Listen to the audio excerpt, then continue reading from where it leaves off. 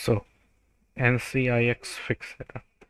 Even today, if you Google how to fix NCIX error, so this is the guest ID. On just below the YouTube video, you will see the instructable where it says how to solve NSIS, not NCIS, NSIS error. So if you try to run any application from a folder, this is the most common issue. And if you scroll down, it says a lot of things, but it doesn't solve it. However, there is a person who has wrote easy solution: move the installation folder into another drive or at least the root drive. Mostly problem solved.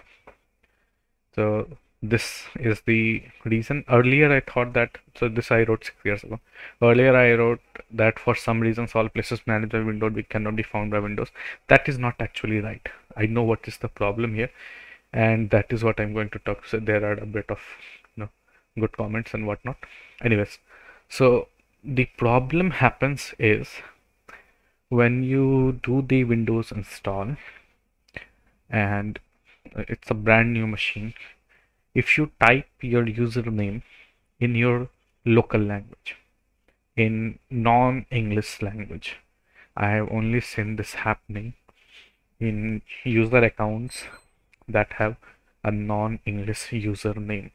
Okay, and you can't change your username just by changing your account name. If you go into account name in settings, even if you try to change your username, it will not actually change the name of your folder. So what I'm talking about is, if you go head to C drive and you head to users, apart from the default and public, this will be your username.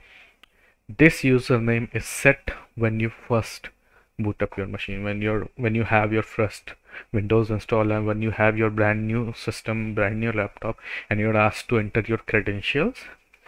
This username is chosen at that point of time, and that is the reason that I have always asked people to set up your account locally and then set it up later. Anyways, the point is, if you are making a new Microsoft account when you have your new laptop, keep your username in English. Do not use any non-English character. Do not use any non-English character, be it Spanish, English, Hindi. Don't use it, because what will happen is many applications that are inside it, you might think that all your applications are installed in program files, but that's not actually right. If I show you, a lot of the application including Chrome are actually, if you see this location, it is Nishant app data roaming, and in the app data folder there are a lot of softwares that run directly. I think of course there is Google Chrome, so Google and okay, I'm having trouble remembering which softwares are here not. Let me just do n.exe and we will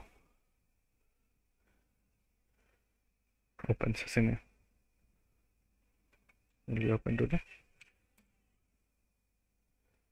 So as you can see, the uninstaller for Cyberlink Power Director, the OBS Studio Updater, and am I only searching in roaming?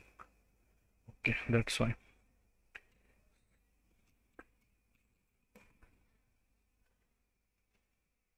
Weird.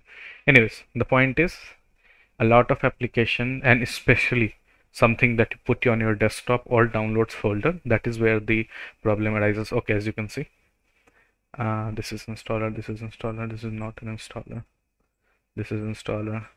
Nah, never mind, don't worry. The point is, the default location for your desktop and the default location for your downloads is actually inside your username. The default is that. And when you try to extract something that has a long file name or some special characters in it, and when try to extract it or try to run it, the most likely the error that you will get is NSIS error.